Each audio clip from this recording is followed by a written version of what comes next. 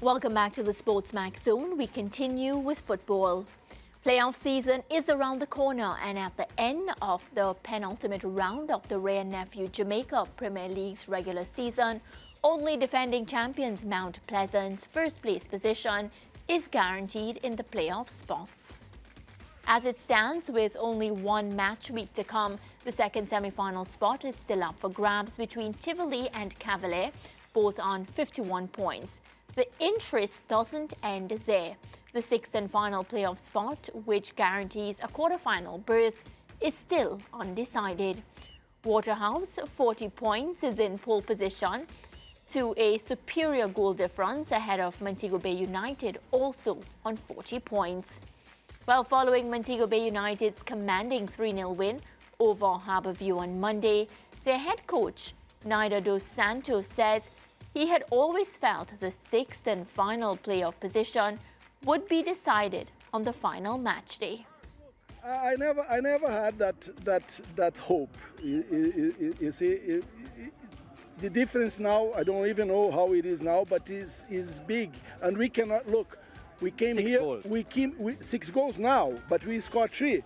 So you see, I mean, we could not come here to think about that, because if we start to think about that, is a door open to maybe don't get the 3 points. We came here to get the 3 points, and we did. So we scored 3, could have scored more, but this won't make them tie with us in goals. It won't happen. So everything gonna be decided in the last round, as I suspect since the third round of this second round, that 6th spot would be decided in the last match, because it was very tight. Of course, we in a chase since the second round started. We end up 6 points behind Dumbarton, and if I'm not mistaken, 4 behind Waterhouse in the beginning of the second round. So we catch up pretty well. So let's play everything. We have a very, very tough match against Tivoli. Tivoli is a contender for the title. Tough team, but we go off for get at home the 3 points. I just hope in the other match don't have some strange goals like we had yesterday, which is not good for the Premier League. Strong words there by Dos Santos. But let's take the full results now from the penultimate round of the regular season. Okay, so we had Waterhouse overcoming Malines United 3-0. A 4-1 win for Tivoli Gardens against Lime Hall. Cavalier beats Don Beholden 4-2. Mount Pleasant, a 1-goal win against Humber Lion. A 1-1 draw between Arnett Gardens and Portmore United. Montego Bay United beat Harbourview 3-0. And no goals in the draw between Vare United and Treasure Beach.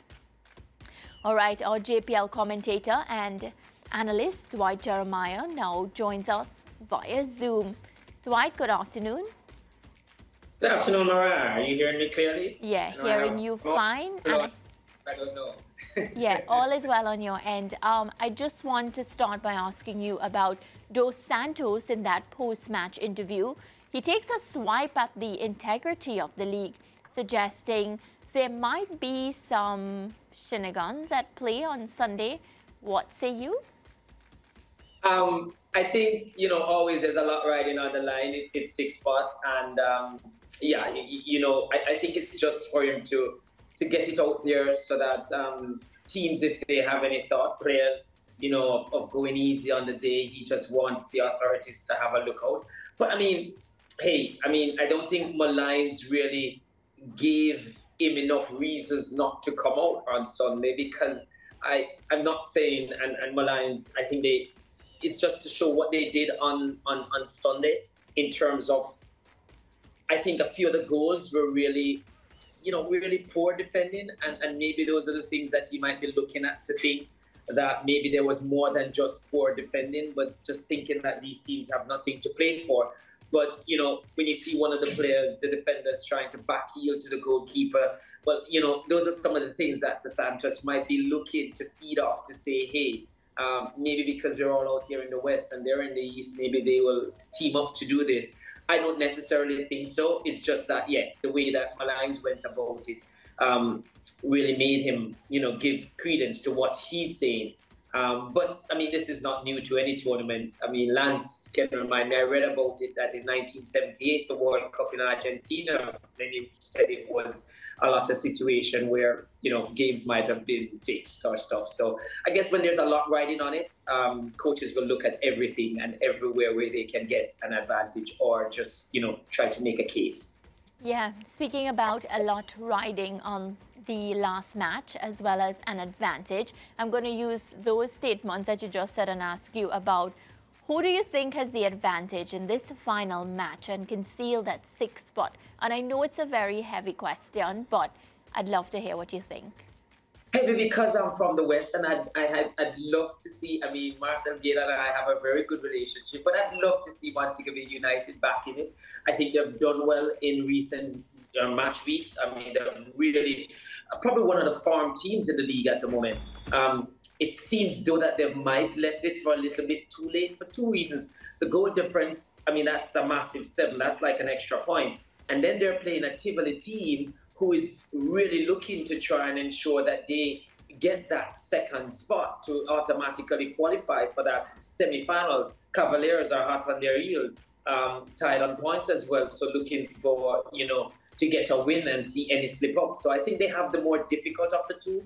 Waterhouse, they play Harbourview, and the Santos, who just played Harbourview, once he come up against Tivoli, he'll realize that it's a different proposition, and he has the most difficult of the two tie. The more difficult of the two. So if I go by what the ties are like, the opponents, I would have to say Waterhouse have the advantage. I'd love to see Montego Bay in it, but I just think that it's going to be a little bit short on them. Could just be down to the goal difference in the end.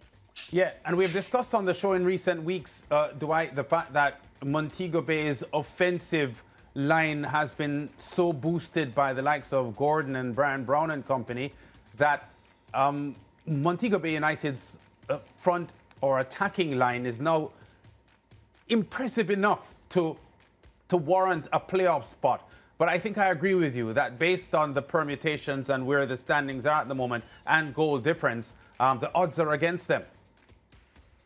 Heavily against them, I would say. I'd even add that to it, Lance. But on the points you made before, apart from sentiments being from this side, this is also one of the reasons I'd love to see them in there, because I really think they've come together as a team and a joy to watch as well. I've covered their games in recent times with Brown and Gordon, and I can tell you they really are easy on the eyes and good to look at. And really, even when I saw them against Mount Pleasant at Jacksall, they were really a good unit. And I feel if they were to get into the playoffs, I wouldn't be surprised if they made the semi-finals and cause some trouble. It's just that I think the semi-final might be out of reach at this time. Yeah, can you comment quickly too, Dwight, on the ownership structure at Montego Bay United, because they changed their owners setup in the off season, and that appears to have sparked an injection in the outfit on a whole. I think so. I think there was a point when Orville, the previous owner, Mr. Powell, I think he was just pretty much, default mode, autopilot. I think he was saying it's about time there was some change in the whole ownership and structure. He was getting a bit frustrated with a lot of the youngsters in this region, thinking they have other distractions than football, and he wasn't prepared to pump more resources in it. But I think these new owners, the structure and what they have put into it, and it's like a whole new makeover. You see them even looking more like the Sea of old, even in their outfit. But, I've spoken to some persons on the ground, and they're saying that resources are being pumped into it and the structure has been revamped. So it's closer to being more where you're a professional setup. Not to take any swipe at Harville, I think he did a decent job and a very good job with Montego Bay. But yes, it's an upgrade, and I think it's reflecting in the on-field play from Montego Bay and how much they would go to invest in the Brazilians that came in. When they came in initially, persons were saying, yeah, Brazilian, but they're Brazilians and Brazilian. But I think over time, they have adapted to the Jamaican Premier League and they have given some thrust to this Montego Bay United team. And the more I talk about this team, the more I'd love to see them in the playoff, lads. Yeah, and kudos, as you said, to Orville Powell, who, you know, was owner of the team when they were last champions back in 2015, 2016. I want to talk quickly about their rivals, Waterhouse, whose season has been fluctuating. I was making the point a couple of weeks ago that they had not scored back-to-back wins throughout the season since October of last year, and now we see them with 3 wins on the bounce. So it does suggest that they've put their act together at the right time and poised now to get into the playoffs. I guess sometimes they say when you're back against the wall, then there's only one thing you have to do is to fight your way off of it. And I think Waterhouse, they have really done that. You're right, they were inconsistent. It was frustrating to Marcel when I spoke to him sometimes out here. He just, you know, he just wanted some consistency. He just felt that they weren't in tune enough. But he kept at it, kept working at it. Mind you, his last few games have been what you would say fairly not the most difficult of tough opponents, not to take anything away from him because you play what is before you. But that can't but help in terms of putting wins together. As a coach, I know that when you start winning, it's almost like, you know, it's a habit. It's something that you just go out on the field thinking that you're not going to lose, and that's a big mindset to have. So it's the right time for him going into this final game against Harbourview. There's nothing that suggests that they won't get it. I mean, Ludlow and Harbourview, they're a real professional setup, but I just still think that Harbourview have what it takes this season to stop a Waterhouse that is vying for a 6th spot. You just don't know what Harbourview team will turn up on the day, and you just can't go with logics. Maybe they'll come good, and Montego Bay is open for that, but I doubt that. But not much to play for. Yeah, and one of the wins that Waterhouse had in their 3-game winning streak would have been against Dunbeholden, who had beaten them back in the first round. Your quick thoughts on Dunbeholden's faltering towards the back end of the season and how disappointing that may be for their coach, Lenny Hyde? Very disappointed, because when I spoke to him at Draxall, he said he really wanted to get into that playoff position. He really wanted to make that top 6. So I know it would have hurt him a lot in the way they just tapered off. They're totally the opposite of what you just mentioned with Waterhouse coming to the fore at the right time. Dunbeholden, they had picked up ahead of steam leading into these final rounds of game, and you felt that they were going to really make a decent push, and it was going to be down to 3 teams at the last round of fixtures, which I was hoping for. But they started to taper off, and once that game against Waterhouse, I felt that is the point too when they probably just dropped the shoulders, thinking this was a direct game against one of our opponents. It's a game you just had to win if you're going to be in that position for playoff, or at least not lose. And they lost it, and I felt at that time that loss took the wind out of their sails, and it was that ship was never moving again, and the Montego Bay and Waterhouse just sailed past them. Yeah. Well, Dwight, of course, we want to thank you for stopping by on the SportsMax Zone. And what's for sure is, if anybody missed any of the JPL matches, they're not going to miss that final one.